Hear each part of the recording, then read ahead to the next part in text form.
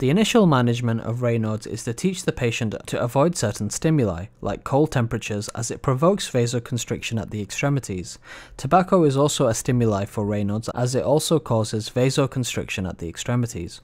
So avoiding cold temperatures and wearing layers of clothing, especially gloves when going outside, is important.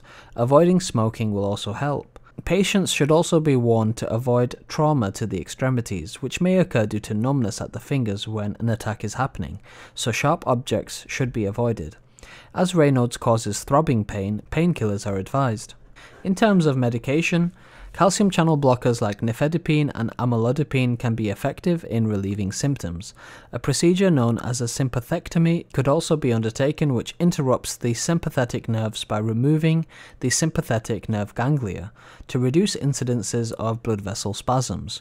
Also, some medications like amphetamines and certain cancer drugs should be avoided, as they can cause narrowing of the blood vessels, which may promote symptoms of Raynaud's phenomenon.